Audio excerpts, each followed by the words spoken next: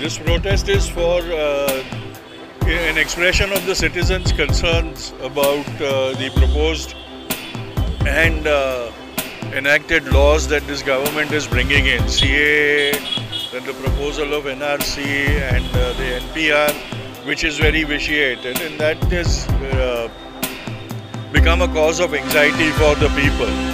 And when people feel anxious, then they have to have an expression of that anxiety, and so these protests are to wake up the government to the feelings of the people, because after all we are still a democracy. We have not abandoned the democratic principle, and in a democracy the only supremacy is of the people, the citizens of this country. And so if the government does not listen to reason, then the people have no other choice but to protest.